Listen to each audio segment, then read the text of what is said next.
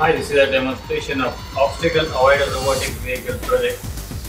So this is an intelligent robotic vehicle that detects any obstacles coming in front of it and turns in other direction accordingly so as to avoid them and move along the way as desired.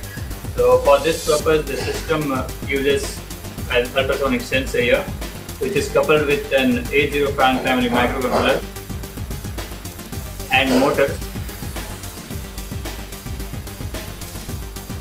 So let's see a short demonstration of the system. Let's turn it on.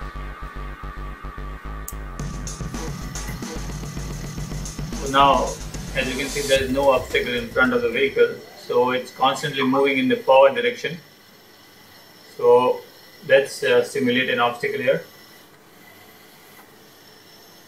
So as you can see, whenever it encountered an obstacle, it stops, moves in the backward direction and turns in one direction to change the direction, and then moves forward till it doesn't encounter any other obstacle. So this is how the ultrasonic sensor is used to detect an obstacle.